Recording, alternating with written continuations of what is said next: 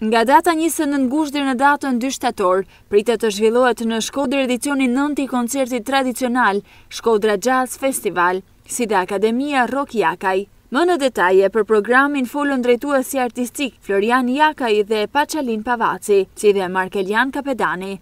Ky edicion do filloj nga data 29 gusht deri me datën 2 shtator. Përveç Shkodra Jazz Festival, paralelisht me këtë eveniment është dhe Rock Academy, e cila do filloj ditën e sotme dhe do përfundojnë dhe kjo me datën 2 shtator.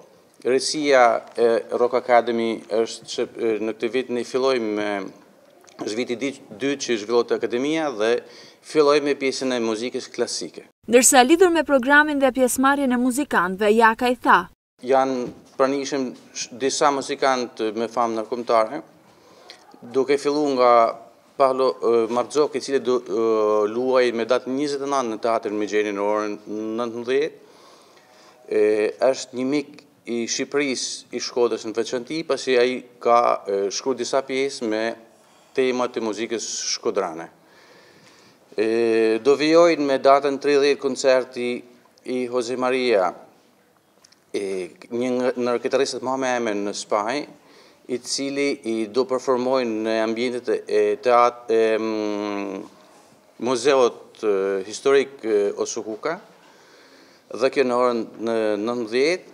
Më pas do kemi 2 koncerte në sheshet e Shkodrës, do jemi në sheshin Nën Tereza, me datën 31 dhe me datën 1, ku do performojnë Diego Barotti, një nga saksofonistët më me emër në Europë, i cili është edhe drejtor artistik i Torino Jazz Festival. Gjithashtu me datën 1 kemi të pranishëm disa emra shumë të shuar të muzikës jazz, të cilët vinë nga Amerika. Joyce, Elaine, Jule, këngëtare amerikane që ka luajtur me emrat më të mëdhenj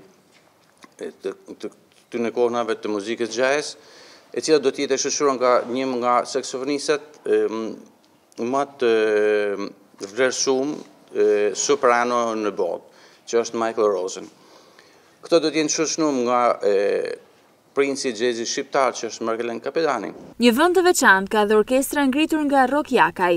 Do të kemi Skanderbeg Chamber Orchestra, orkestrë formuar në vitin 97 nga Rock Jakaj, e cila ka vazhduar, ka bërë në gjithë botën dhe po rikthehet drejtuar nga maestro Pavaci, Paçalin Pavaci, dhe do luaj në skenën në jazz drejtuar nga Barotti. Dhe këtë do jetë dhe mbyllja e pjesës jazz të festivalit. Programi Shkodra Jazz Festival kësaj radhe pasurohet dhe me muzikën klasike, ku për datën 2 shtator në orën 11 në skenën e Teatrit Migjeni do të shfaqet koncerti në drejtimin e Paçalin Pavacit.